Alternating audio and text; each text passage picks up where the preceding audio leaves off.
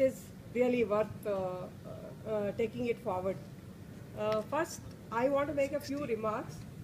The integration of the three departments here, which has happened today, the food safety, the pharma, and the social welfare department, and also the judiciary. Along with health, we have to take it forward in a very integrated manner. The same attitude, what has happened today, it should be carried upon forward and see that the message reaches the mother, the expectant mother for the exclusive breastfeeding. This is first point. The second point is, as Banapur Mat was telling in the morning, we want to have the state level cell for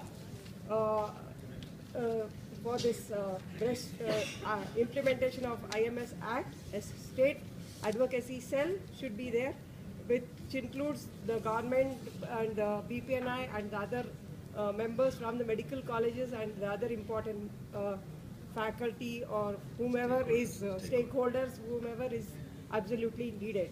And the members can also be invited. And regarding this, we will recommend it to the government to make the government order and take it forward.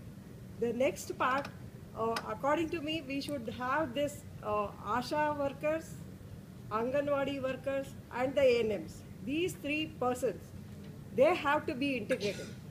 I mean, we have to give a common training to these three groups of people, wherein they are the root level workers at the field, because these are the important people who work at the field and they cover the exact population and they know every house, every household, every pregnant mother.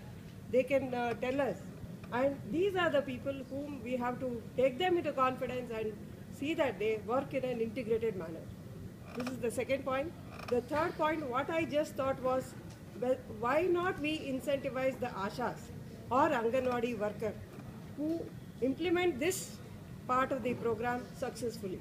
So every mother, if she is able to do this exclusive breastfeeding and sustain the breastfeeding for 6 months and supplementary feeding later.